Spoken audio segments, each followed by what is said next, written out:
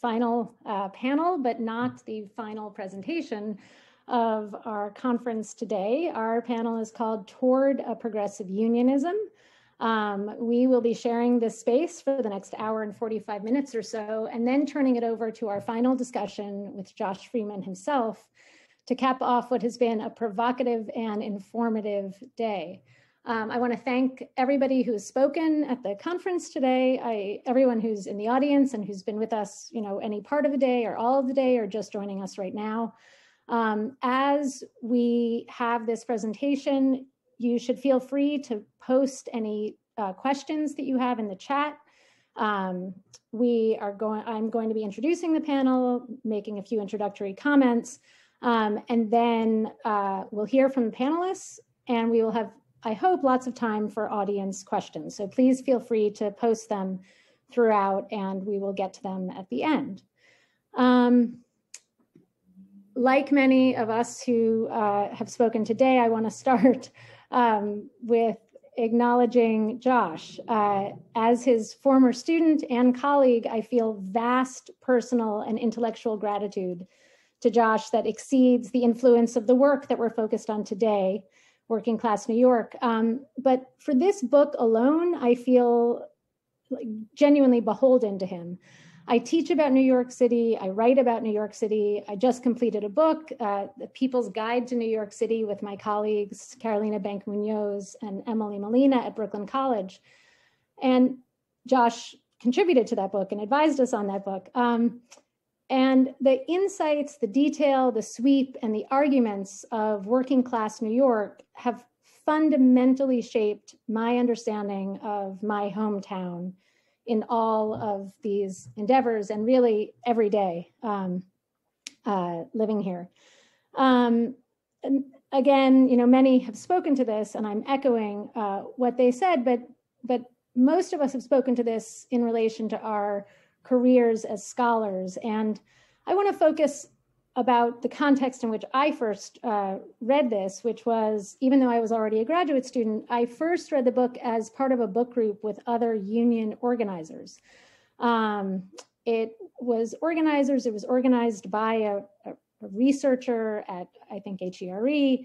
And some of us were rank and file organizers. Many of us were staffers. We met at the old International Bar down on First Avenue and got together and discussed this book. And for this group, coming from multiple unions in the city, coming, with different kind of experience in the labor movement, most of us from New York, reading Working Class New York had the effect of lifting a distracting veil that had shrouded our perceptions of the city that we were trying to change. Kim Phillips-Fine spoke about this at the beginning of the day, that, the stories of New York about, the glitz, the glamour, the real estate titans, the, financial princes, the money, that is the story of New York. And reading Working Class New York was like finding a city that was hiding in plain sight, one that we had not yet been able to piece together on our own, certainly, and not without Josh's extraordinary synthesis and research and storytelling detail. So suddenly our disparate struggles had a connected history, an arc, and critically, a potential for power that we had not reckoned with before reading this book. And it made an enormous impact on all of us that we spoke about that night. And after many years of continued study and continued active involvement in our city's labor movement, I still return to this book. As for me, it is New York's right and real and essential history. It's the book that I assign every semester in my work, culture, and politics class, because I don't think we can understand New York without it. Beyond just understanding New York, the human and grounded scale of Josh's history brought my fellow organizers way back then, and the organizers that I help to teach today, to also care about our city more deeply, to hold faith in it, and to expect more from it. This was true 20 years ago when, as Johanna Fernandez and Samir Santi and others spoke about, unions and class had largely disappeared from the public discourse, and we were watching the city be stripped of its working class institutions and culture. And it's true today for my students who are growing up in a city that too often displaces them and makes them struggle as they try to make it a better place. So I think we all stick with our efforts because we care, and Josh's book helps lead us to that care. Jack described it as touching, and I think that that is, spot on. Jack Metzger earlier today. So anyway, this book has been generative for the scholars that we've heard from, but it also continues to animate activists and organizers on the ground as the present and the future of the city feel all the more vital when we appreciate the past that Josh reveals. It's to that future that our panel is going to turn. And I'm just going to say a few introductory contextual comments for the panel and the subject of the panel, and then we'll turn to our panelists. It's both an exciting and daunting time to be discussing the future of progressive urbanism. At the opening of today's conference, Samir Santi noted that despite the pandemic and its catastrophic effects, a fiscal crisis like the one that New York City experienced in the 1970s has been held off by federal support. Biden did not follow Ford in saying drop dead to New York City. But I'm less sanguine about at least the short and medium term future of the city. The city is still undergoing extreme trauma, with many of our communities scarred by excess death, illness, unemployment. Looking just at that last bit, the Independent Budget Office reports that New York City lost nearly 20% of its jobs in the first quarters of the pandemic. And while there's been a slight recovery, hundreds of thousands of jobs added, the over 500,000 jobs that are still lost is still the single biggest decline in 1 year in our history. And the IBO projects a, quote, slow and fragile recovery over the next 5 years. Overall income has stayed up, and the incredible recent victory that we had for excluded workers in New York State and the extension of unemployment benefits and stimulus payments will buoy communities for now. Buoy. But retail, food service, hospitality, entertainment, some of our biggest and in some cases previously fastest growing industries will be hurt for years and be permanently transformed. High office vacancy rates will push down commercial property values and from there tax revenue, and of course transform the neighborhoods and the streetscapes where fewer people will gather every day. While there's a good chance that real estate in the residential area will do okay, which again will remain largely unaffordable for working class New York, we are a city of tenants and the rent will come due. Meanwhile, Wall Street has had a banner year.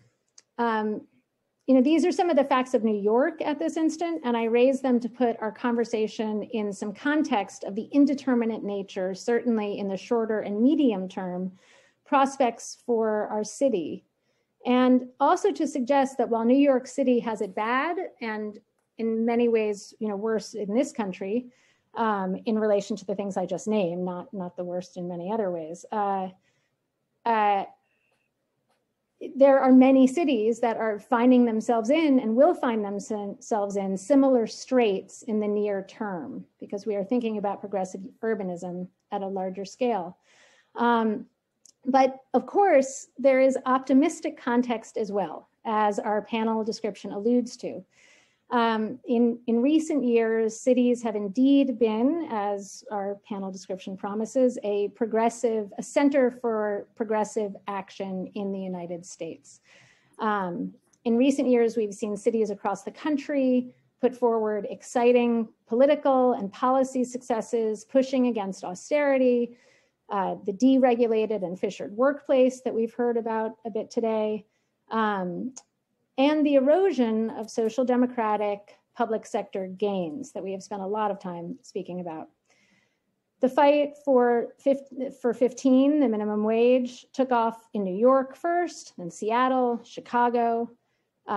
Again, just speaking about this city, paid sick leave, fair scheduling, just cause firing, universal pre-K, expanded rights for tenants. I mean, these are some of the policy changes covering millions of working families enacted in New York City through collective pressure of community and union coalitions and the election of progressive city council members just in recent years.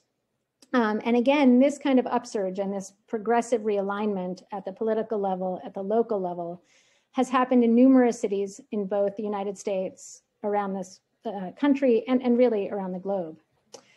So if our city and others hang a little bit in the balance right now, if this is a critical period, which I believe it is for the next few years, in terms of who successfully takes advantage of the crisis that we are facing, what is the future for progressive urbanism? Does the local scale of organizing continue to capture and make progress in the face of international upheavals like the pandemic? What initiatives, strategies, tactics, campaigns, and policies should we be pursuing? Who are now and who will be the agents of these changes? What can we learn from the past, from New York's past and from cities beyond New York? And of course, this is also very many ways of saying, how have what we've learned from Josh's work help us to understand and answer these questions, really to answer. So I'm going to now turn to our panel of scholar practitioners. These are four folks with great ideas, but also feet firmly planted on the ground, and who also all bring a great deal of care about cities and New York into their work and their comments. I'm going to give all the bios and then they will speak in turn.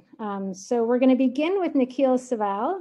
Senator Saval is a state senator representing the 1st District in Pennsylvania. He's a former New Yorker of some time, and we lost him to Philly. He is a former co-editor of the journal N+1, and he's also the author of Cubed, A Secret History of the Workplace. We will then turn to Frances Piven, who's professor emeritus at the CUNY Graduate Center, and also, we're thankful to say, at the School of Labor and Urban Studies. She is the author of numerous nationally and internationally renowned books, including Poor People's Movements, Regulating the Poor, Why Americans Don't Vote, Why Americans Still Don't Vote, Challenging Authority, and more. She did not write this, but Frances's intellectual and practical leadership over many decades have helped to forge, among other things, what we have of a progressive urbanism in this city and the country. So we are grateful to be hearing from you, Frances. Marta Gutman will be speaking next. Marta is an architectural historian and a licensed architect.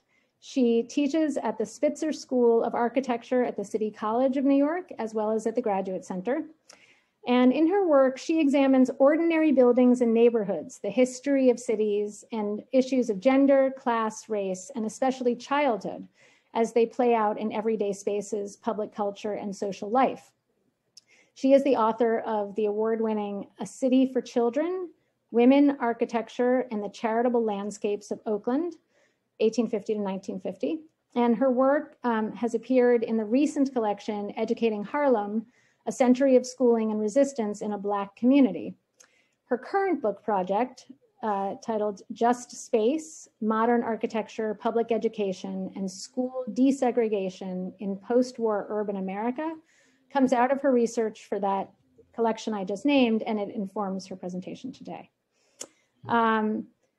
Kefwi Atto is our last but not least speaker. He is our fantastic colleague at the School of Labor and Urban Studies, where he is and Associate Professor of Urban Studies.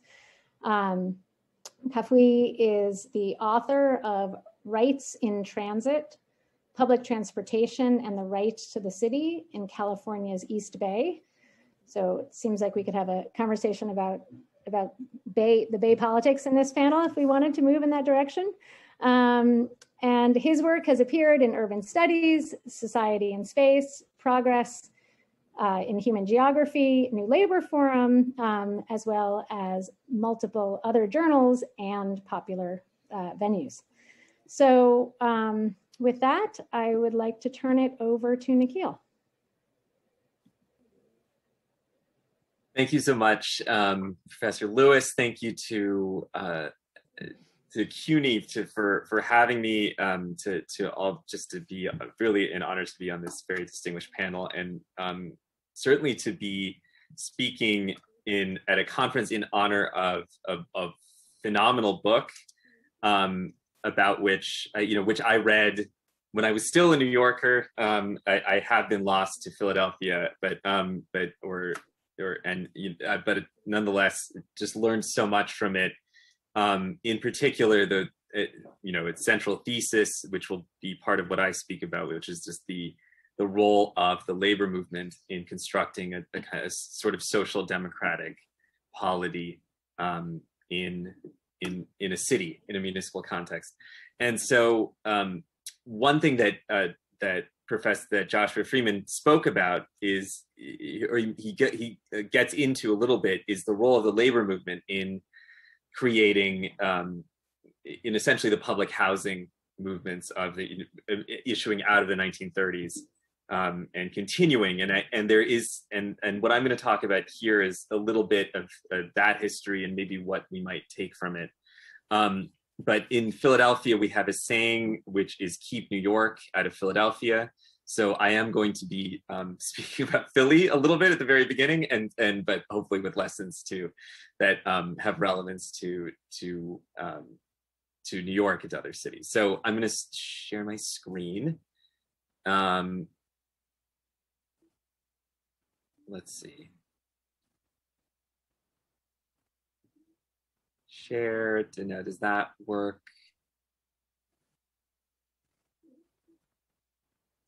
That didn't quite work. Let's try this again.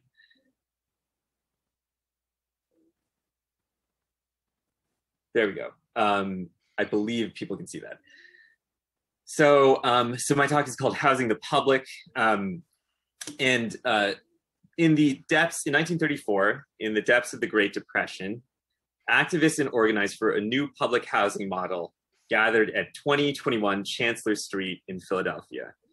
The Labor Housing Conference, as it was called, counted the head of the Philadelphia Building Trades Council as its chair, and the organization's proposals for building multifamily housing units would directly benefit laborers in the construction industry. But the intellectual motivating force behind the conference was Catherine Bauer, seen here, author of the seminal 1934 book, Modern Housing, one of the most powerful advocates for the broad government provision of housing that the United States has seen. A student of the modern movement in architecture, Bauer had traveled extensively in Europe to witness the growing union of functionalist architecture and social housing, as well as the muscular interventions made by municipalities to build housing where the private market had failed. In Frankfurt, for example, this is an image of Frankfurt social housing, the government had built 160,000 units of new housing, enough to house just 10% of the enough to house over 10% of the population.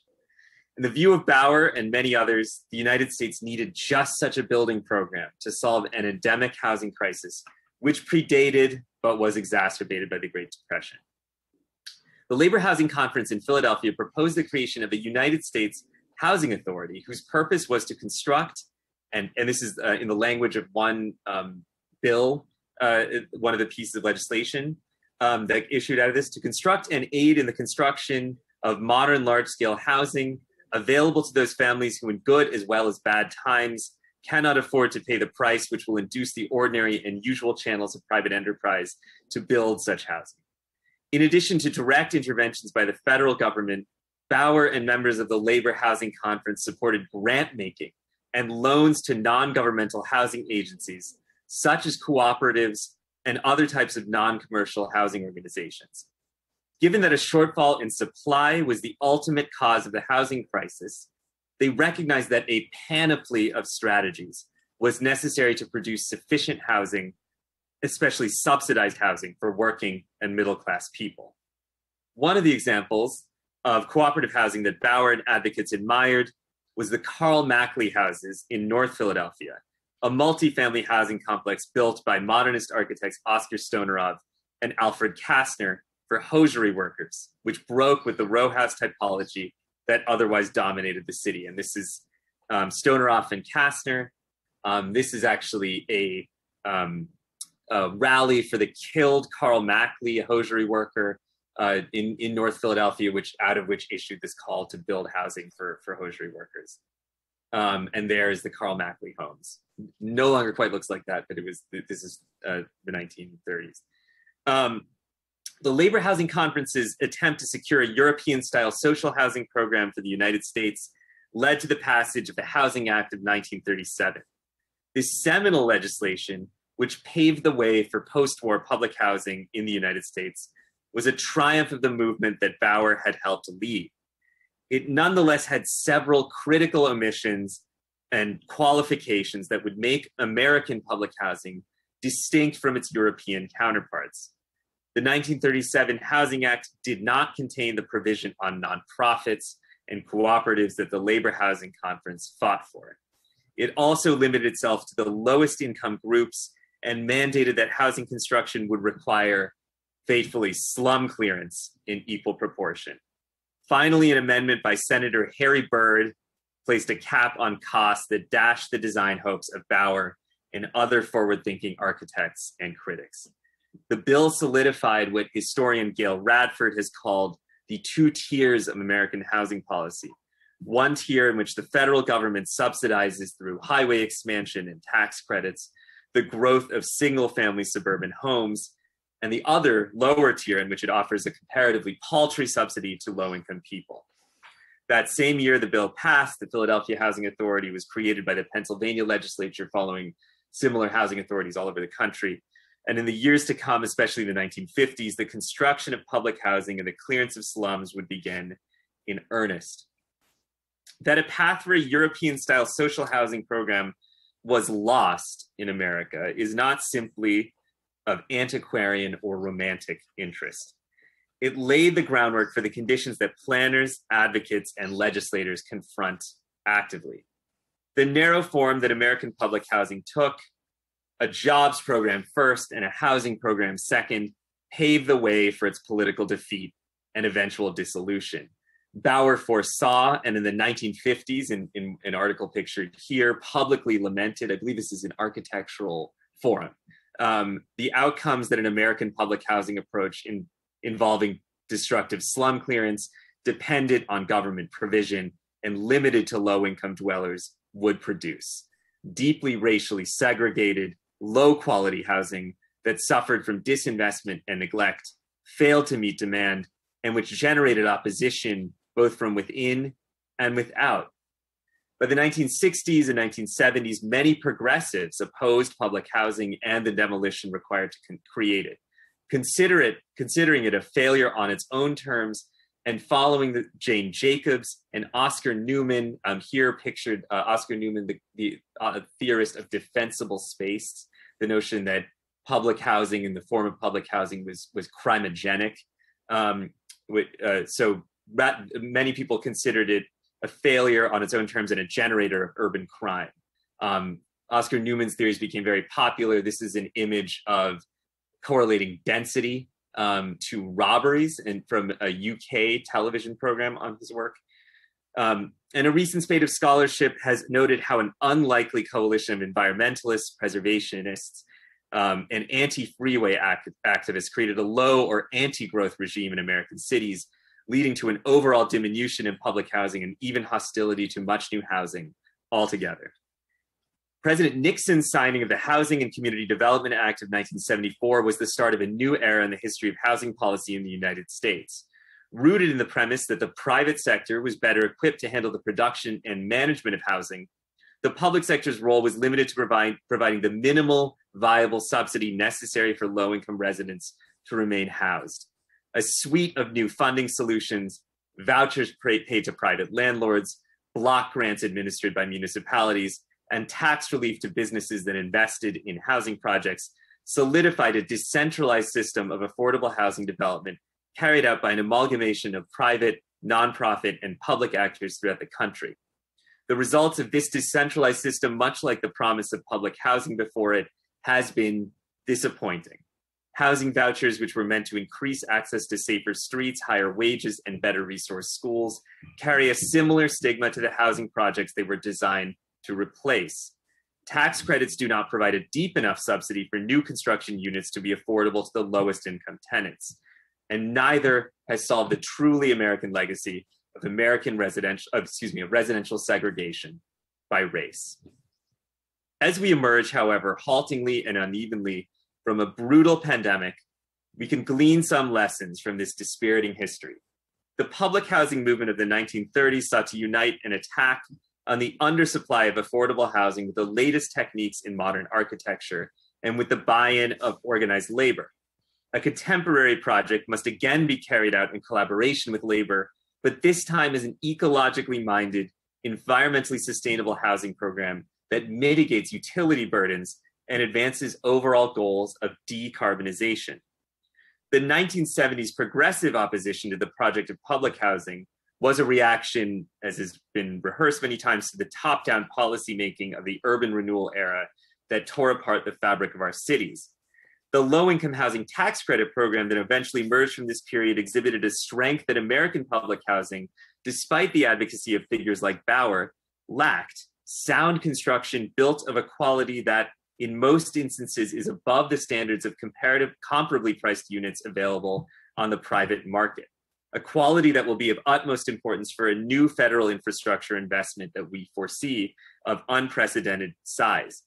This time, however, I argue investments should not be hidden within reams of legalese, shoehorned into odd provisions within the tax code as has occurred previously. Instead, we should use federal dollars granted by state and local governments to pay builders, laborers, and architects strong wages and competitive salaries to build beautiful, sustainable homes and public spaces that mitigate the harms Americans enact on the planet. This must be housing built with public dollars by those earning living wages. It must be housing owned by a network of public housing authorities, municipalities, cooperatives, and land trusts. This is actually an image I'll just point out of a housing encampment near the Art Museum in Philadelphia. So one of the richer neighborhoods in the city that eventually prompted the city of Philadelphia to give about several dozen units from its housing authority over to a land trust, which, as many people will know, the notion of a community land trust comes out of cooperative movements, largely Black radical cooperative movements in the South. And this is an example from New York City. I do concede this much. Via Verde in the Bronx, which is an image of green social housing, one of the better productions of green social housing in the United States, or affordable housing in the United States. As I said, it should be owned by a network of public housing authorities, municipalities, cooperatives, and land trusts, affordable in perpetuity, and only changing hands and owners as necessary to meet the moment needs and desires of those living within it. The process we use to conceptualize the future of our built environment must meet the needs of most residents, rather than reflecting the desires of the loudest neighbor or the most politically connected developer. A contemporary project, if it is to reckon adequately with the fact housing markets have been responsible for the unequal distribution, not just of housing, but of wealth, education, public services, employment, and social and physical and psychological well-being, must be comprehensive. It must provide a public alternative to market rate housing within a context of raised living standards that are, at the very least, equal to those enjoyed by affluent residents of the surrounding suburbs. Nearly 80 years ago, housing advocates in Philadelphia embarked on an abortive project to solve a housing crisis that has ramified and deepened. Resuming that project means not only honoring its original ambition, but it's creativity. Every possible tool will be necessary to ensure that people are equitably, justly, and sustainably housed. Thank you so much. Nikhil, thank you so much for that great presentation. And we are now going to hear from Francis. I want to say first that I'm really happy, pleased to be part of this event honoring my longtime friend, Josh, and his work, and to join with my other friends from the Murphy Institute, from the School of Labor and Urban Studies, in celebrating Josh, the occasion of his retirement, and his marvelous book on working class New York. But I want to begin answering my charge, which is to talk about the future of a progressive urbanism in New York. I want to begin by talking about what I think is the key element in the possibility of a progressive urbanism, or the possibility of a social democratic city in the future. You know, since the middle of the 19th century, the left has depended on an idea about working class power. That has been the animating fuel of the left and has given it morale. And that idea is simply that workers have power in capitalist societies. They have power because capitalists depend on workers, because nothing functions in a tightly interdependent society unless workers cooperate, unless workers make a contribution. You can't run factories, you can't run traffic unless workers play their assigned role. And because they have to play their assigned role, they can also refuse to play their assigned role. They can engage in what we have celebrated as the strike. But a strike that takes many forms, a strike that is essentially the refusal of participation. Now, the importance of this insight to the labor movement is partly that it reflected the actual power that workers have in production and in urban life, and partly also that recognizing this power enhanced it, because most of the time people don't recognize the power that they have in dense social relations. That made possible the building of the union movement, and it also made possible the building of working class New York. Now, of late, in the last 20, 25 years, there is a widespread sense that this classical worker power is evaporating because of globalization and because of robotization. That because capital is so mobile, because it can go anywhere, because there are endless numbers of workers available anywhere from the Middle East to India to China, workers have lost the power that comes from the dependence of capital on labor power. That's one of the reasons. But the other reason is also that capitalists have developed strategies to take advantage of the mobility that comes with globalization and with robotization, and strategies such as those that were visible in the Amazon strike in Bessemer, Alabama.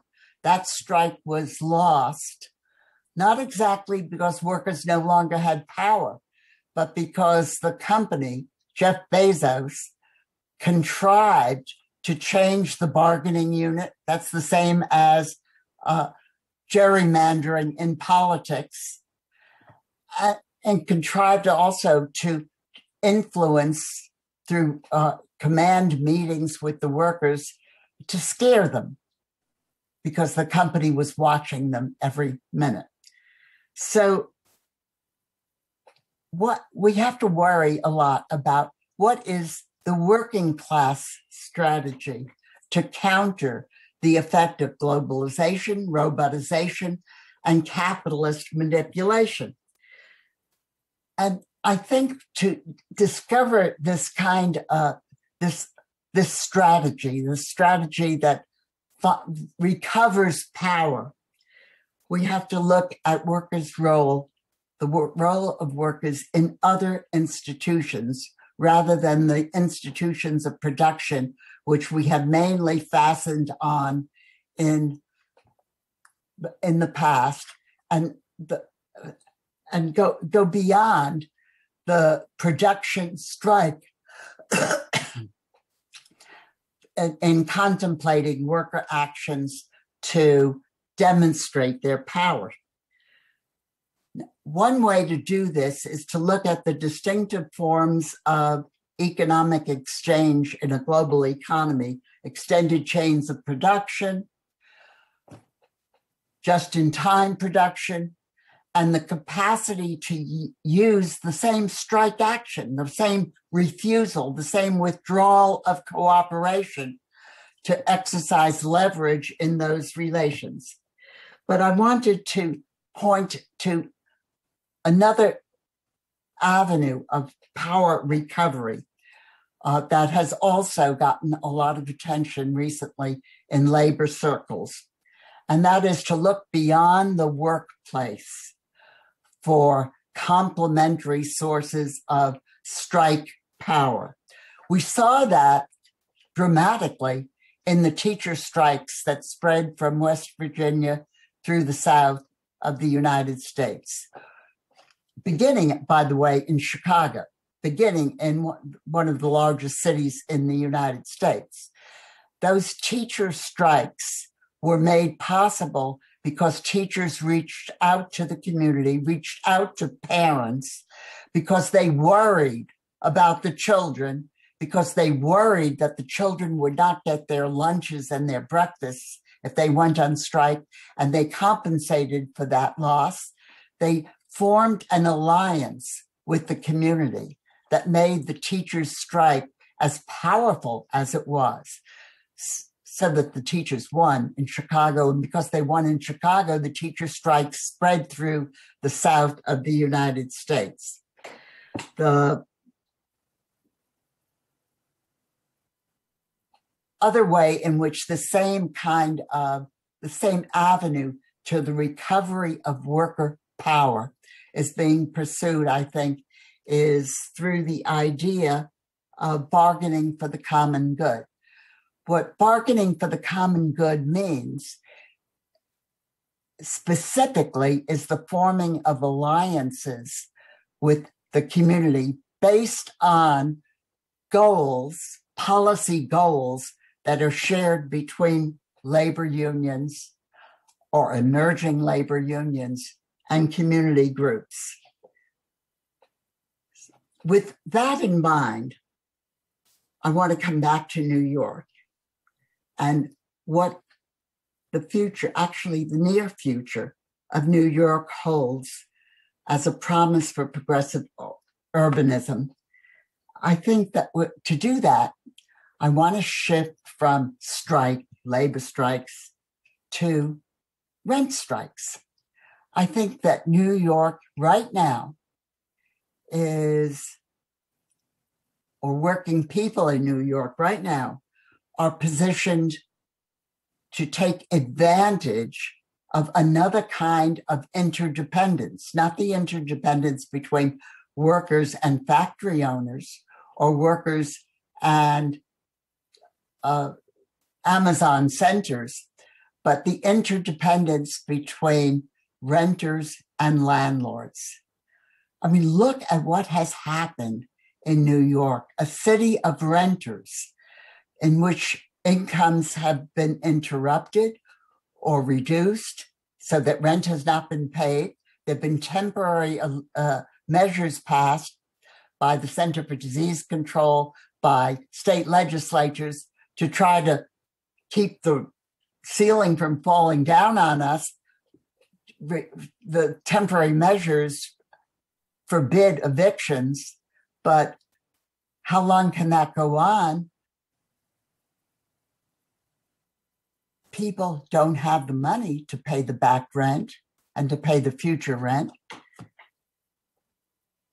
In a city where real estate is an incredibly big industry, and real estate is intertwined with finance, people are going to confront this major challenge of not being able to pay back rent, and maybe they would therefore be available for a big organized rent strike. Now, in the history of New York, there have been a lot of rent strikes. That has been, in fact, the most effective form of tenant action. Where did we get whatever reforms we've had that, for example, put legal constraints on what landlords can do when tenants strike? Where did that come from? It came from historic rent strikes that go way back before the Great Depression, but were very important in the Great Depression itself, when communists marched through the streets of New York calling out the neighbors to put the furniture back in the apartment of people who were being evicted. And they came out. And then there was a journal put out by the Communist Party called The Communist, which suggested that the comrades ought to position themselves on the outside of the crowd, blocking the sheriff or blocking the cops from going forward with the eviction, because the comrades should take the blows of the cops and the sheriffs first. The rent strikes were effective in the 1930s. They stopped evictions. We're going to have to figure out if that's the path we want to take now in this propitious moment. You know, in December, there was a report that there was $70 billion in unpaid rent in the United States. We can humiliate those people. That's the way the legal process works. We can force them to bankrupt themselves to try to hold on to what they have of a home. Or we can politicize this real calamity of people losing their homes. And by politicizing it, create an opportunity for a different kind of housing. The opportunity for a different kind of housing, we should call for the expropriation of private housing. You know, in Berlin, the activists are calling now for expropriation. We should make housing a public good. We should, and I think we have to be a little wary of the little schemes that have been tried in the past, like with in-rem housing in New York, where tenants are supposed to somehow find the money and the energy and the skills and the information to run the housing themselves. Let's make it public and provide ample opportunities for tenants to participate in the administration of that part of the public sector. If we did that, I think we would revive in New York City and in other big cities, we would revive the confidence in the possibility of worker power, because tenants are workers, that animated the working class described in Josh's book, and gives us the kind of power that gives morale to the entire left. Thank you. Frances, thank you. Yeah, it's terrible that we're not all able to clap for each other, and at the end of this, we're all going to clap for each other. Our next speaker is Marta. Great, thank you, Penny. And I just would say it's a pleasure and an honor to be here and to hear it's been so moving today, all day, to hear the tributes to Josh, to his teaching, his mentorship, and his scholarship, of course, which is what we're discussing in this panel. I would say that I don't know when I met Josh, but I know that I heard about Josh a long time ago. And that's when word came to the Gutman household that this new American Social History Project was in formation. And all I would like to say, I just would like to make one comment on that count and to say to Mark Kagan, wherever he is in Zoom world, that to say that Working Class New York is Herbert Gutman's book. Well, my father would be so honored to be able to hear that. So, and maybe somewhere he is. So I would like to share my screen.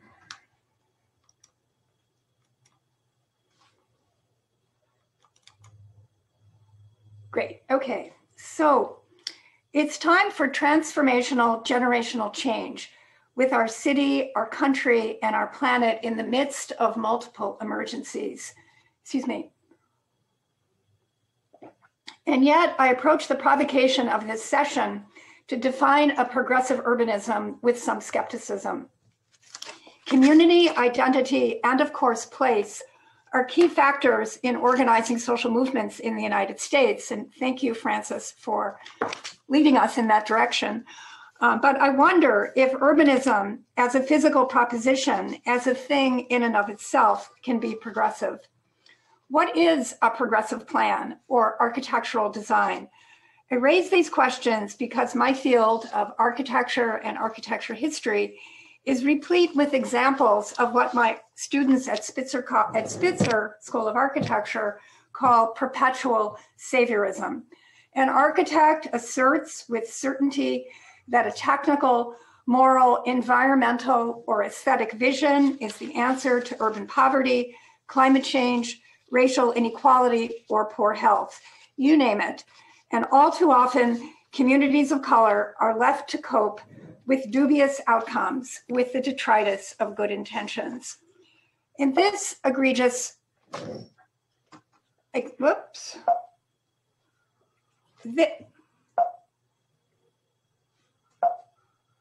well, not sure what's going on, but this egregious example comes to mind. IS 201, the award-winning middle school that abuts the railroad viaduct in central Harlem.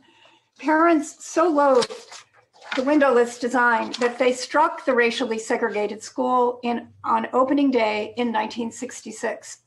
It was a key moment in the movement for community control of public education in New York City. No surprise that this school and this strike figure in Josh Freeman's Working Class New York, the historian and the book we celebrate today. And earlier today, Brian Purnell noted the chapter in which Josh discusses this strike.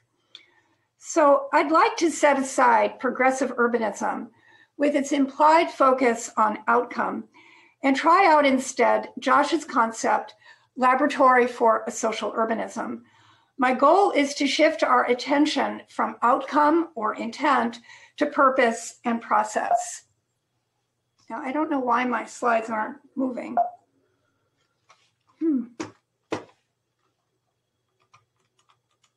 Okay, there we go. Great.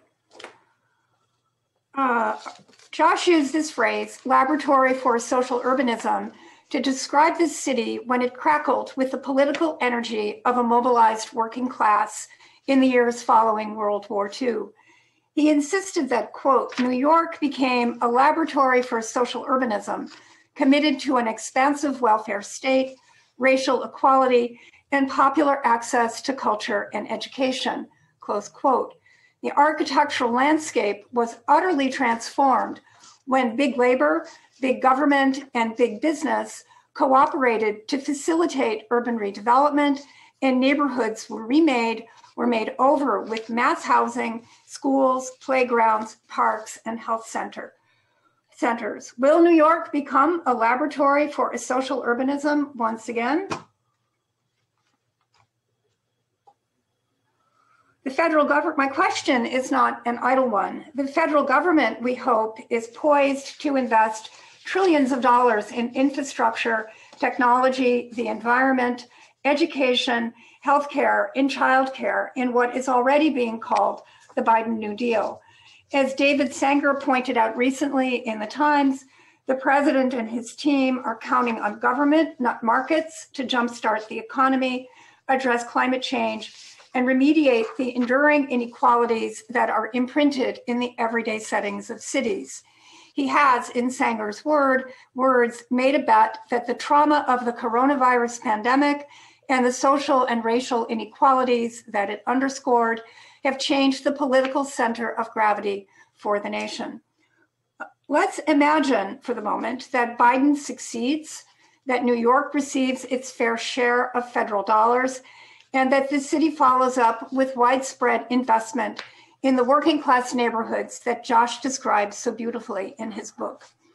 How do we seize this moment and use this money to imagine a different way of living together in a post-pandemic world? I suggest we start by mobilizing urban space to serve young people and their caretakers, so often women and of color, and so harmed in the past year. It has become a truism that the pandemic has exposed the structural dimensions of poverty in working class neighborhoods, the searing imprints of racism and sexism.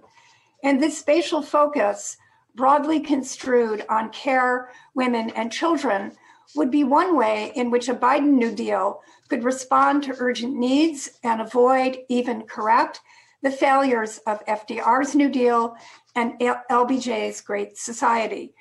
We know the promise of rights-based liberalism has yet to be fulfilled for all New Yorkers because, as Josh pointed out, Cold War politics stained with McCarthyism disrupted FDR's agenda. And for no group did racial discrimination, riven with Jim Crowism, taint architectural outcomes more than for children of color. Take public schools. There is considerable work to do in the Biden New Deal if we concur with Mark Twain that out of the public school grows the greatness of a nation. Progressive New Yorkers acted in the spirit of Twain's bold claim when they organized a citizens committee in the early 1930s to jumpstart a municipal housing authority. This committee, the city's first slum clearance committee, advanced its agenda by surveying public schools like this one and other amenities for children in the 14 working class neighborhoods where it proposed to locate low-cost housing. Harlem, areas 6, 7, and 8 on the map, was one of them. The SCC recorded the age, location, and utilization of schools. The SCC documented local institutions, including health centers, churches, and daycare centers. The SCC also surveyed parks and playgrounds and suggested locations for new ones. These meticulous maps, coordinated by Catherine Lansing, the lead social worker on the committee, reveal working class communities at the fine-grained scale, at the scale in which she knew that everyday life was organized, lived, and experienced by children. So the SCC affirmed the desirability of slum clearance, hoping to deliver a better life for working class families, including of color. Is this an example of the flaw of certainty that my students pointed out, of perpetual saviorism?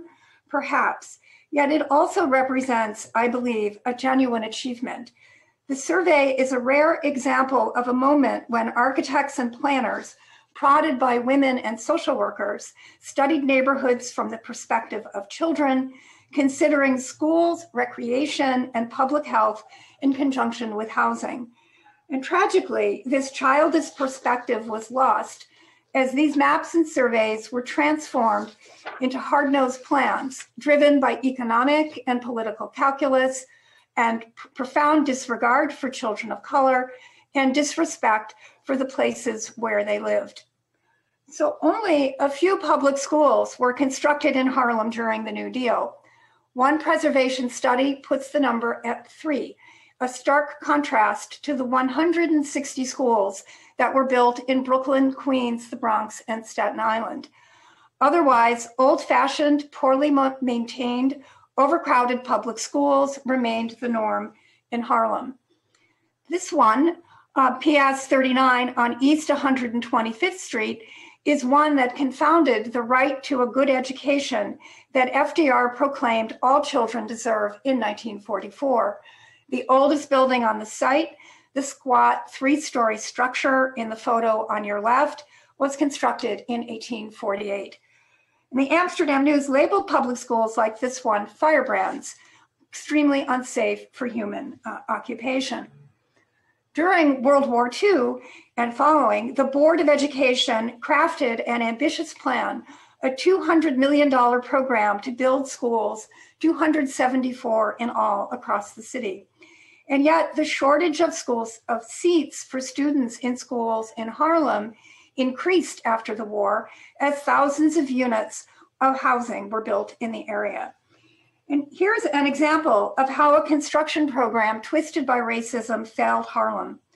In 1947, Mayor William O'Dwyer broke ground for PS 133 in Harlem. It was the first public school to be built in Manhattan after the war. And the low-slung 3-story building, clad in light brick and arranged in a U-shape, is an example of what Louis Mumford called sound vernacular modern architecture. And Nikhil showed us examples of others in Philadelphia and in Europe. This school was placed across Fifth Avenue from a WPA playground, opened in 1936, and 2 blocks south of Abraham Lincoln Houses. The public housing project, proposed in 1943 in concert with Riverton Houses, was designed by the African-American architect Vertner Woodson Tansey in conjunction with a couple of other practitioners. Unusually, 3 city agencies, here's the slide, right, okay. Unusually, 3 city agencies planned a playground, a public school, and public housing in concert with one another. An example of social urbanism? Perhaps yes, but progressive? Not so much. The construction only came in response to the social uprisings of 1935 and 1943, and within 3 years of opening its doors, PS 133 had won the dubious distinction of being the most crowded school in Manhattan. Designed for 868 students, 1,800 children were packed into the school in 1952. Students in a modern, up-to-date school faced nearly all the same problems that compromised older schools in Harlem: overcrowded classrooms, double sessions, ineffective teaching, and increased problems with discipline. An overcrowded classroom is a menace to the learning process that prevents the taxpayer from getting his full return, the Amsterdam News editorialized in 1953. It is high time that we fully recognize this fact in Harlem and make definite plans to do something about it. Agreed, several decades later. So Teddy Cruz, an architect whom I admire, asked recently, could there be a pandemic variant that changes the way we live together? What is the public world that we will make when we venture outside again? Can we project something different? Can we learn to live with closeness, proximity, and nearness?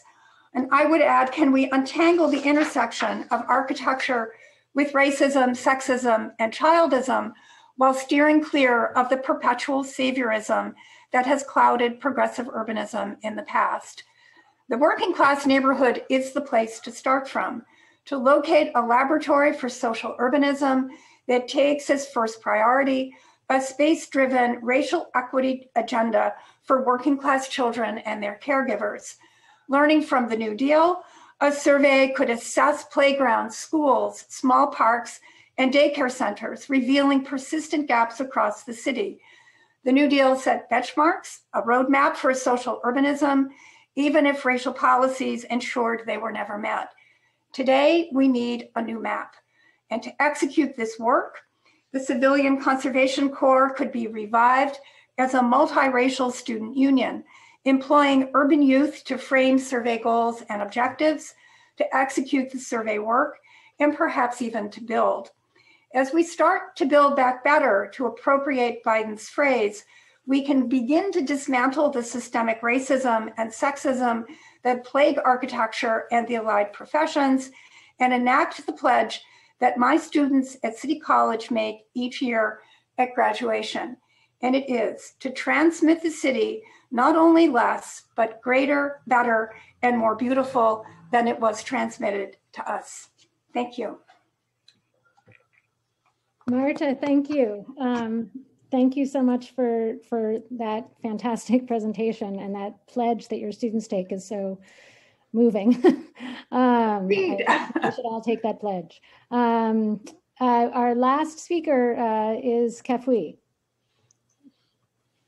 Great, thanks. Thanks, Penny, and thanks for the rest of the panelists for joining me. I should start by saying that I'm incredibly honored to be part of this conference and panel, and to have the chance to celebrate the work of my colleague Josh Freeman, who's been a tremendous source of support and inspiration and wisdom for me and many others at SLU. So in terms of my remarks, I've taken a very liberal approach to the panel prompt. Read, I didn't do my homework and decided to focus as much on my own vision of a progressive metropolis, or how to get there, as on what Josh's book lets us say about that vision and the city more generally. And since I'm on the urban studies side of the SLU house, I thought that focus on the city would be really appropriate. To do that, I'll start with a kind of more personal account or story. Almost every year in my Intro to Urban Studies class, I assign a short chapter from a book by the economist Edward Glaser. The book is called The Triumph of the City, how our greatest invention makes us richer, smarter, greener, healthier, and happier. It was published in 2011. It was a New York Times bestseller, and the book is a pay-in to both the city and the free market. Of course, I don't assign the book because I agree with the conclusions. I assign it because the book is an absolute masterclass in mystification. As one of my students said, it's a dazzling display of neoliberal capitalist propaganda, but done really, really well. In the chapter that I assign, Glaser focuses on the problem of urban poverty. Here's a sample. The presence of poverty in cities from Rio to Rotterdam, Glaser argues, reflects urban strength, not urban weakness. In a free society, people choose where to live, either by moving or simply staying in the place of their birth. A city's population tells you about what that city offers. Salt Lake City is full of Mormons because it's a good place to be a Mormon. London has many bankers because it's a good place to manage money. Cities like Rio have plenty of poor people because they are relatively good places to be poor. After all, even without any cash, you can still enjoy Ipanema Beach. With few exceptions, almost every student hates the chapter and dislikes the book. At the same time, just as many struggle to articulate why they hate it, why it rubs them the wrong way.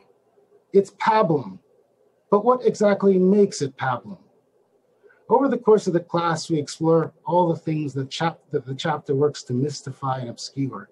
Rather than a free society where people choose where to live, like Mormons in Salt Lake City or bankers in London, we explore the degree to which people's choices are invariably constrained by forces well outside of their control. Agricultural mechanization, land enclosures, privatization, global trade policy, economic restructuring, war, famine in a world that has plenty of food for all of us. The students get it. But there's one line in the chapter that always seems to trip students up. The line comes toward the end of the chapter. Here, Glaser makes a rather compelling point. When we judge cities, he says, we should judge them not by their poverty, but rather by their track record in helping people move up. If a city is attracting waves of less fortunate people, helping them succeed, watching them leave, and then attracting new disadvantaged migrants, it is succeeding at one of society's most important functions. Even for students who hate the book, very few disagree with its general sentiment. A good city, a progressive city, is at best a machine for upward mobility. Curiously enough, unions, strikes, work stoppages, housing struggles barely make an appearance in Glaser's narrative. And so one of the pleasures of the last 7 years at CUNY is to see how Josh's book, Working Class New York, has helped hundreds of students at SLU, many of them working class students, see through the pablum and mystification of a book named by the Financial Times and McKinsey as one of the best books of 2011. As Josh argues, for millions of New Yorkers in the post-war decades, it was not the city as some abstract, super organic force that helped people secure a dignified life, but a mobilized working class.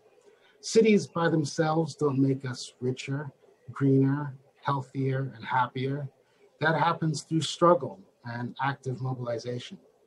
So back to the panel topic, what vision of the city should guide the progressive left? The message from Josh's book is clear. It's a vision where working class New Yorkers are not only a force to be reckoned with, but are in the driver's seat. Of course, that vision, taken from the book, also has a Janus-faced quality.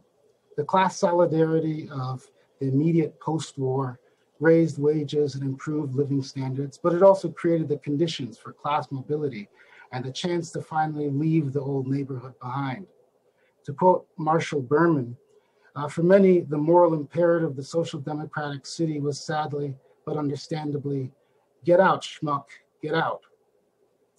Rereading Josh's book in 2001 was really illuminating, but both because of how much has changed, but also how much has stayed the same. So first, the change. Today, working class New Yorkers are more likely to be wearing scrubs and rubber gloves than they are to be wearing tool belts or longshoremen's hooks. And for many, while the struggle is still over wages and hours, it is also about classification and workplace fissuring. In many industries, subcontracting has been taken to almost rhizomatic extremes. The same fissuring happens in the rental market. Who exactly is my landlord? Is it BlackRock, a BlackRock subsidiary, a subsidiary of a BlackRock subsidiary contracted out to a third-party LLC, a third-party LLC with 0 employees based in Nauru or Delaware? And who of those is actually responsible for fixing the damn boiler? And yet, despite these changes, for many, the vision of a progressive city remains the same. Indeed, the post-war CIO program of housing, rent controls, public education, anti-discrimination, it all still seems like a good deal. More schoolhouses, less jails, more books, less arsenals, more learning, less vice, more leisure, less greed. And let's make it sustainable. The question remains how to get there.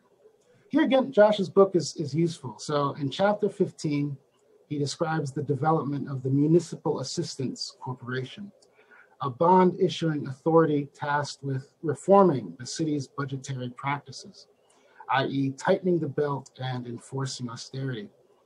As Josh details in the book, the authority worked to undermine and destroy an entire sweep of institutions and conventions that had defined New York as a social democratic polity.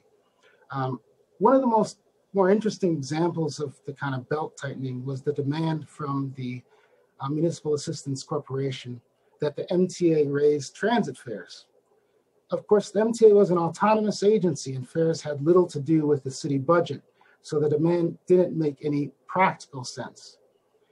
But the fare increase was not about practical sense or fiscal need. As Josh argues, it was about political symbolism. It was a visible sign of the city's willingness to sacrifice a sacred cow, namely a 35-cent transit fare. Why bring this up? Well, because symbolism, especially when backed by force, works both ways, and it seems like there's a lesson there. Neoliberal capitalism, after all, has its own sacred cows. What would it mean to sacrifice those? Better yet, which ones are worth targeting for slaughter? What's curious about 2021 is that the answer is already here. Over the course of the last year, COVID has gone some way in undermining the very social arrangements that for many appeared natural. Deficits? Who cares? What are those? Work requirements for Medicaid, which had only been proposed in Kentucky in 2019. Now that's insane, and everyone agrees. In June of last year, the Federal Reserve agreed to purchase up to $500 billion in municipal bonds issued by states, cities, and other taxing authorities. They can do that. We can fund the operating and capital costs of municipalities through the Fed. Really? Poor Abe Beame, if only he had known.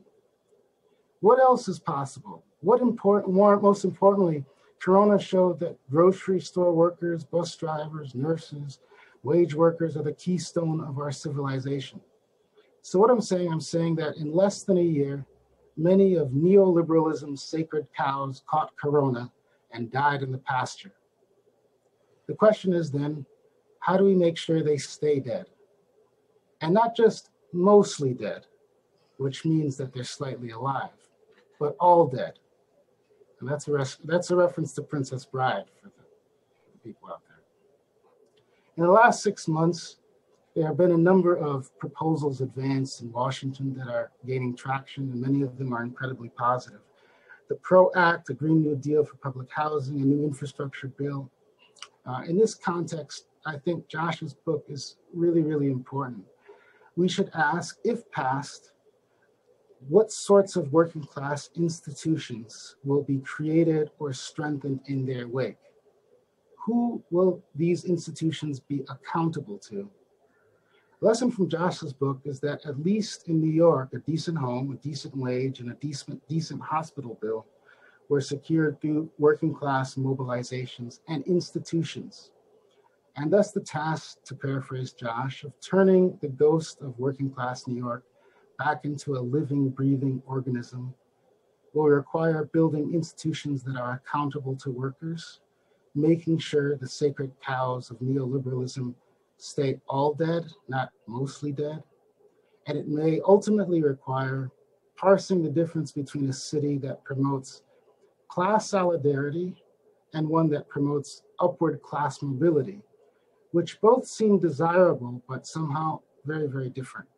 So those are my comments. Thanks, Josh, if you're listening. I'm so sure that Josh is listening.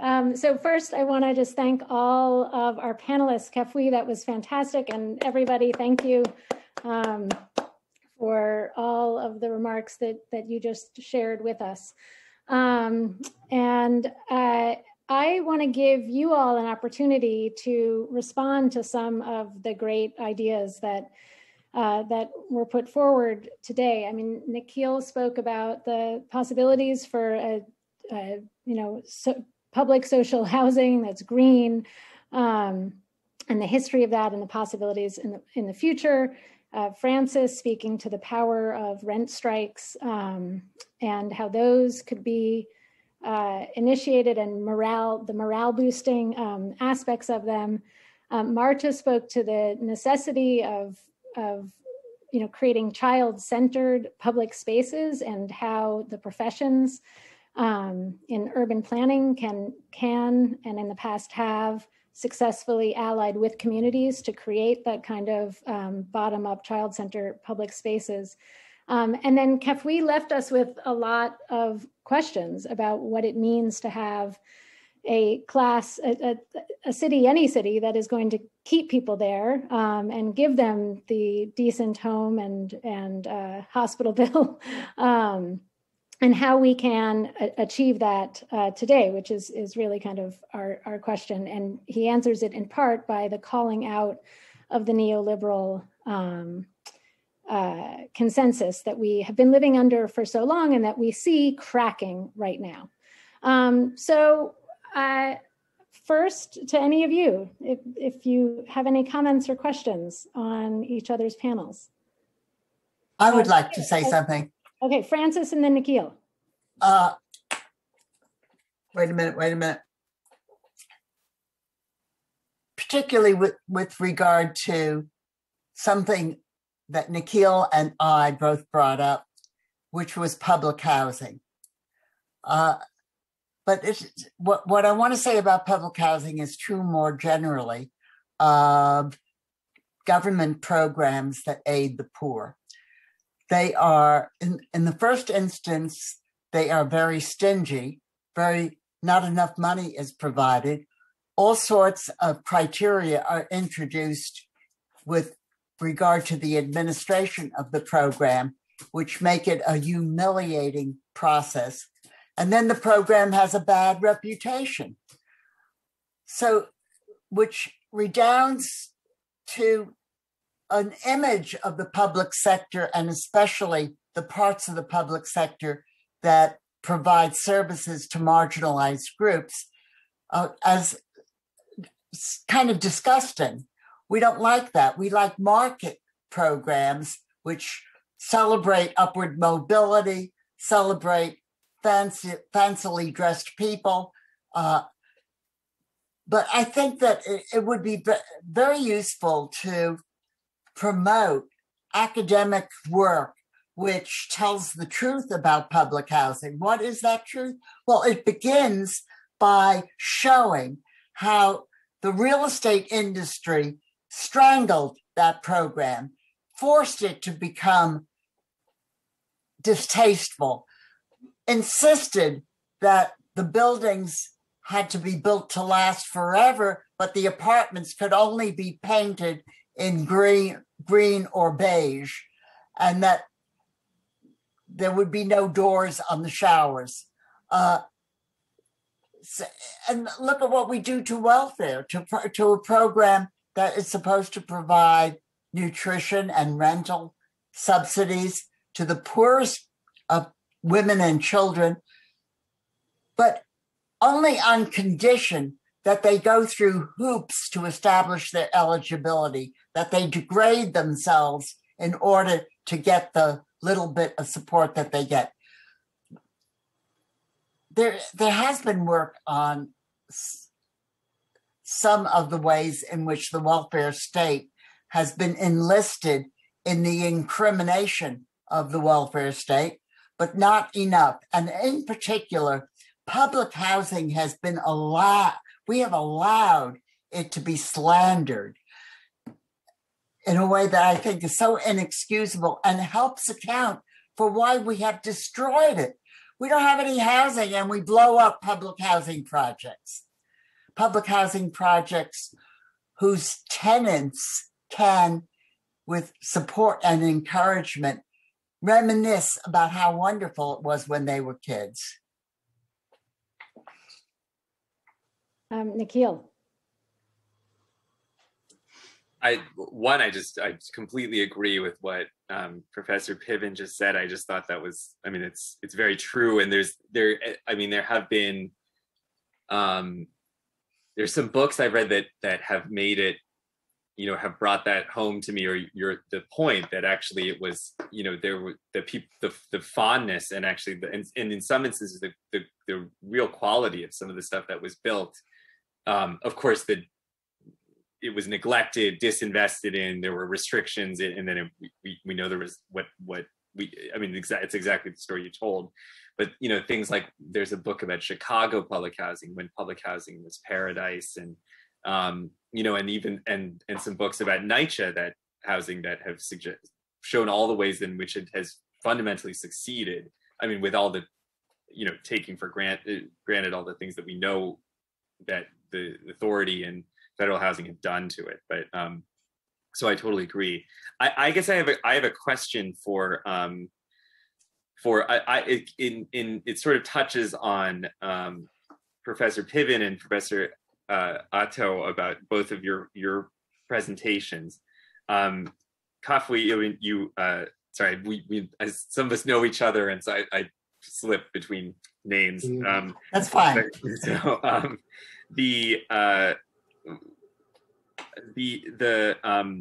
you mentioned there was that question you were asking, who exactly is my landlord? And this is a good question because it touches on the notion of a rent strike. Of course, this is true when you strike at a workplace. Who owns my hotel? You know, who owns my, I mean, I feel like we confront this situation all the time. But I want to pose a kind of parallel idea, which is that the landlord-tenant relationship is an unequal one. Landlords actually, when they do run into trouble, have mortgages, and mortgages are easier to negotiate. They're easier to change. I'm not saying it's good. It's just it's a different situation than when you are a tenant. You have more abilities. You usually have more assistance. One thing we do know, however, is you do know who controls your water, and you do know who controls your electricity, and you do know who controls all your heat. You do know who controls basically all your utilities. And in addition to the vast amount of rental debt that we've accumulated during this crisis, we've accumulated enormous amounts of utility debt. And those utilities are in some measure regulated at a state level, usually by public utility commissions. And so there is which doesn't necessarily mean that all of his debt can be canceled, although I believe that it should be. It's just there's often like technical reasons that that's not true. Which, I mean, there could be federal investment that would help cancel it, but just actual like forgiveness. I was trying to figure out if we could forgive it in Pennsylvania. So one question is, I'm wondering what people think about the relationship. There's a landlord-tenant relationship, but there's also the utility relationship. And this also brings into mind, I think, some of our broader environmental commitments, because the energy source in your home, there's just no more intimate connection between you and natural gas, between you and and the like. I mean, so I just wonder, and your heating costs, weatherization, these are all things that will affect us more under climate change. So I just wonder if either of you, really anyone on the panel, would be willing to speak to just utilities and how we should regard utilities in progressive urbanism. Nikhil, thanks for that question. Kafui or Marta, if you guys want to come in on any of these. I saw your hand up, Kafui. Yeah. I think it's a great point, Anna. Can you hear me? Yeah. I think it's a great point and a great question. From the political side, I think organizing around utilities can be, can work or can be galvanizing or catalyzing. I know, at least in Poughkeepsie, where I live, there was an organization that organized around or against shutoffs during the winter. I mean, people, utility companies, can and will shut off heat in cold climates if they don't get paid, and people have a visceral reaction against that. Well, because it's inhumane, and so I think there's opportunities, but also differences. Just thinking what Francis was saying with with the rent. I mean, you can withhold rent and still have a place. I mean, the police eventually may come, but it's hard to go without heat or water or electricity, if you're refusing to pay. At the same time, I think there's all this talk about public ownership of energy and moving these quasi public private partnerships to fully public agencies, which I think is great especially if we want to move away from natural gas, or talk about the energy grid and drawing from solar and wind, and so you do what you can in that sense, combine kind of class concerns with not having shutoffs, having cheap energy, with environmental concerns, with some sort of state kind of intermediary. So I think it's a great point, and I wish I knew more about the kind of different mobilizations outside of the limited ones I know around public power and the campaigns against various natural gas. If there is a real protest going on and people are angry enough, there are always those people who know how to reconnect the utilities. Yeah. And that's what happens in actual rent strikes, for example, where people are galvanized and angry. They reconnect the electricity and the water. Yeah. You know, this kind of action can be rough, and you have to be prepared to defend it.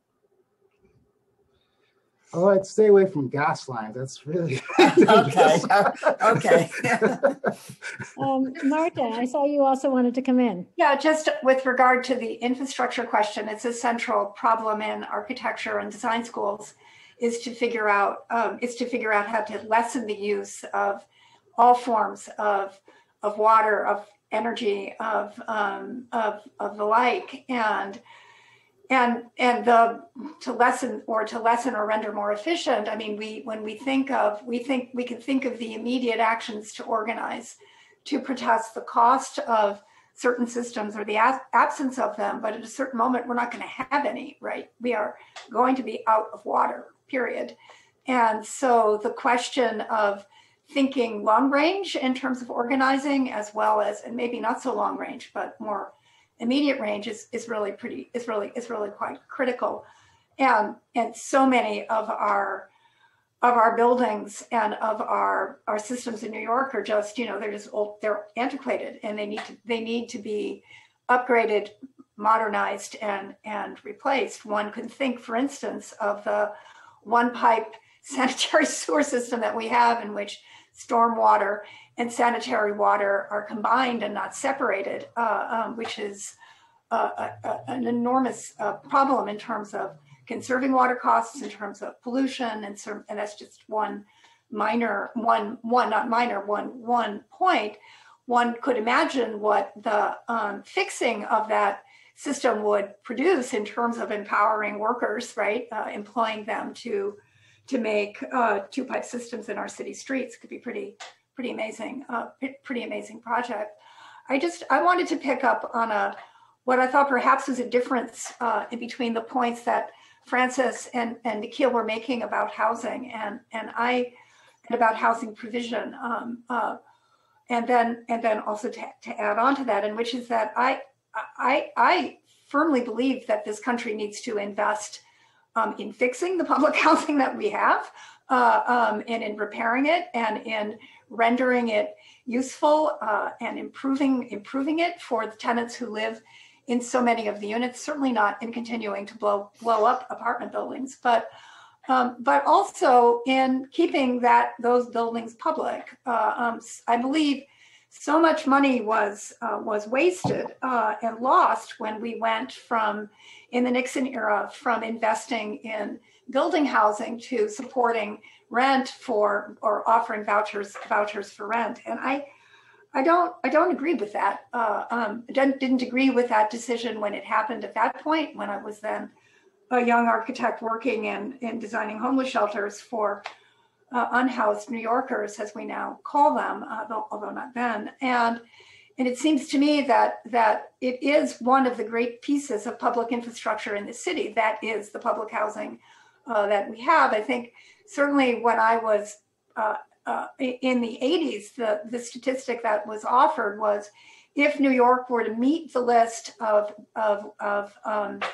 people who have signed up for public housing, NYCHA would have to double its capacity of housing, right? So there's a demand for publicly owned, publicly maintained, decent housing, and I firmly believe that's where we need to direct our attentions for the future. And other colleagues who work in housing and housing history, I think, would agree with me there. Nick Bloom, Matt Lasner are among the people I know whose work I respect on this issue enormously. I would also say that when we plan housing, and this was part of the point of my paper, is that we plan housing, we plan schools, we plan playgrounds, we plan parks independently of one another. And we end up creating crises because we don't think comprehensively. And so Harlem had the most public housing units built in the nation at one point in the mid 1950s. And yet the quantity of schools that were built to educate students who lived in this housing didn't in any way satisfy that need. And this produces crises that damage the working class for sure, both at the time of the experience and through the longevity of lives. Earlier today, we heard Rob Nixon's phrase "slow violence" and concept described in terms of the ways in which children are damaged through police violence. This was in LaShawn Harris's amazing paper in the session Martha Biondi chaired, and which he spoke about the murders by the police of African Americans dating in this city back to the 1960s and before, and the consequence that these kinds of actions take on children, and how long lasting that violence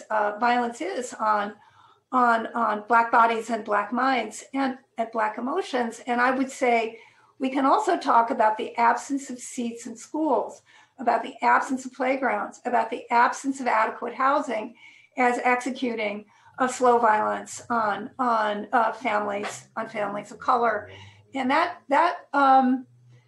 encourages us, I think, then to reimagine a planning process as one that is rather more integrated than it is at the present moment. So, Marta, thank you. I'm going to raise two great questions that came in from the audience, and we might even have time for more. There are more, but I'll raise these two. The first is a question about rent strikes. Are poor landlords the folks who would be hurt in rent strikes? Would big corporate landlords survive and grow stronger out of this rent crisis by buying up the properties that working class and poor property owners have to sell in order to pay the debts from their taxes and insurance? So kind of a question about the strategy of rent strikes. A second question came in, will technology like Zoom, here we are, and so many corporations and employers saying that they want to continue to employ workers remotely, decimate the population of cities as people move to open landscapes? Have lockdown policies contributed to this, quote, escape from places like New York City? And finally, what will this population shrinkage and permanent loss of professional workers do to the tax base of the city and the public sector jobs that depend on that revenue? So these are some big questions for our panelists to consider.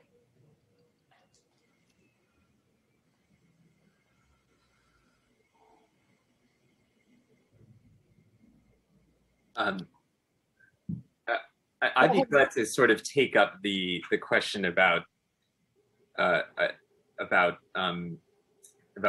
remote work and sort of the implications of that and people possibly leaving the city. I think this is it's a funny thing because it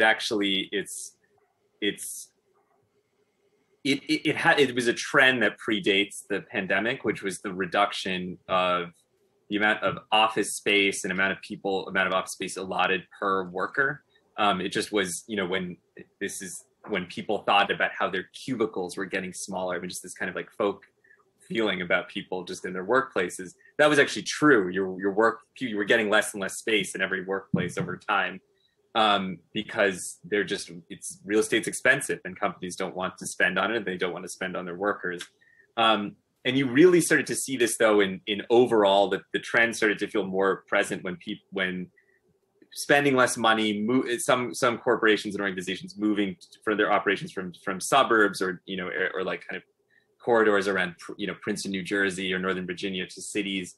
You started to see the just abandonment of all these office parks and things like that. And so that's all part of this broader movement. I mean, it's all there are different reasons for it, but so now it's just hugely accelerated because this remote work experiment has taken place for many people, obviously not all, or not even, not many workers who kept a lot of things going during the pandemic. But we as a result, more organizations are more going to be familiar with it. And so the huge binge in commercial real estate that we've seen, it's predominantly in cities like New York, but in other places you actually did have the conversion of commercial real estate to residential real estate, office to condo conversion. It's that seems like gravely at risk. And I don't want to put any kind of judgment on it yet. I think there's also still things that we have to kind of understand or learn about it. But it's not necessarily the case that was a good thing, that we were all building tons of office space and and it was considered never very clear that we should have these giant downtowns full of office spaces. It might be a peculiar way to design a city. I mean, Jane Jacobs certainly thought so, but other people thought so. It is also unusual in an urban context outside of, I mean, it's now true globally, but the United States, the notion of a downtown is an American word. And so these are just ways that we want to reserve judgment on it. I mean, I'll just say that much, that like whether the very notion of how we use these buildings, the fact that they were just devoted to this particular kind of work, not used fully half the time, or more than that. And so I just want to point that out, that actually it's equivocal what that means. I mean, there are all these implications, of course, people leaving. I respect that, but I just want to say on that narrow point of what we've done to our cities with these giant office spaces, we should maybe be circumspect about whether that's entirely bad. Yeah, and certainly in New York City, there's talk of a lot of the office spaces becoming the affordable housing that we need, which is the basis for being able to have a working class or progressive city, is the fact that workers can actually live here. Other folks who want to come in on these questions. I want to deal with there's a problem always in a protest movement. There's a problem in controlling responses to the crisis that the protest creates.